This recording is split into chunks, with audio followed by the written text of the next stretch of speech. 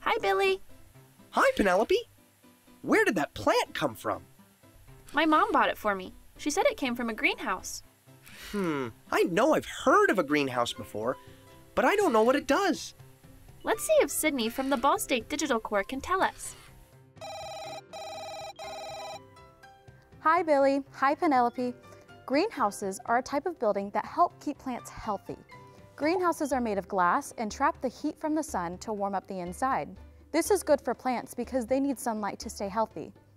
Greenhouses let people all over the world grow all kinds of plants.